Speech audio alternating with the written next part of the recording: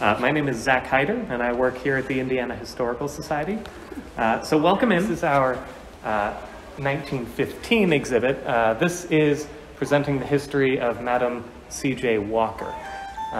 Madam C.J. Walker, entrepreneur, social and political philanthropist, and the Guinness Book of World Record holder for being the first African-American woman millionaire.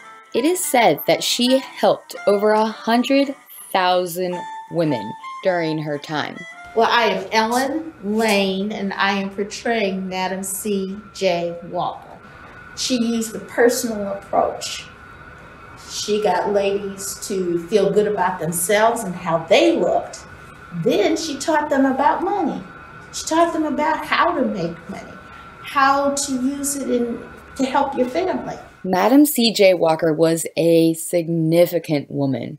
Her parents were slaves, and she grew up without any education. She surrounded herself by people who weren't like-minded, but people who knew more things than she did. She would collect that information and then turn around and give it to her community. And by investing in her community, by giving them information and the tools to help build their lives, they were able to rise. I want people to remember that this woman looked forward about other women.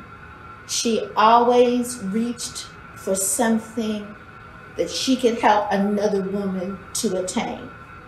She was always reaching to help others and her race. She wanted to help women, yes. So let's be like Madam C.J. Walker and lift one another up. Thank you so much for listening. This is Katie Tamarri reporting.